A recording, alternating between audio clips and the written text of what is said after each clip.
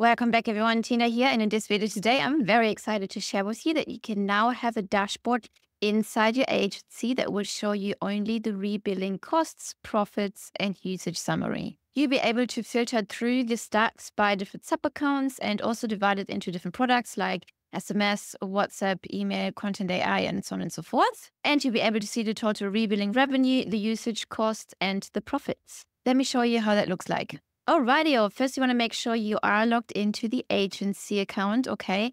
Then click on Agency Dashboard, top left corner. And at the top right here, you can see the Rebilling tab. As I just mentioned, it will show you the rebilling revenue and the costs. Here at the top, you could filter by sub-account. So you would just type the sub-account in question right here. You can filter by product. You can select or deselect any of those products. Phone, email, WhatsApp, premium triggers and actions, as well as AI products. And then, of course, you'll also be able to filter by date. Agency have the possibility to go back as far as 6 months. If you click that little arrow icon here, it will just refresh the dashboard. Then at the top right here, you can toggle this on, which means the numbers down here will include only rebilling transactions, okay? So it will not include any numbers for which your customers didn't get rebilled.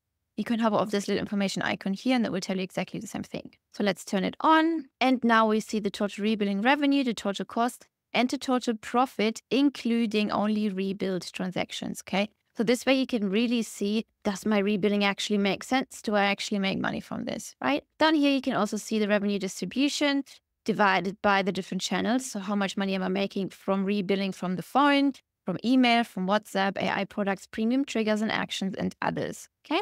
Here you can see the cost distribution and the profit distribution. In this agency, for example, it's pretty clear that SMS and phone calls are the #1 revenue driver right here. Scrolling further down, you have interactive graphs of revenue growth and profit growth. If you hover over this here, you can see the different dates and the email, for example, right here. The email line is this blue one here, the fat, bold blue one, not that one, but this one.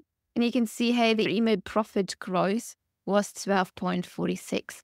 If you go to this line here, you can see the fine was 33.93 on the 13th of October, for example, and so on and so forth. Same here for the revenue growth. You just hover over the different dates and it will show you, hey, with WhatsApp, this agency made $9 in revenue growth. For future enhancements, we are planning to include call to actions, which will help you to increase the profits from the rebilling, as well as include tax calculations so you can really see what is the pure profit right here. I hope you like this new feature and I will see you in the next video.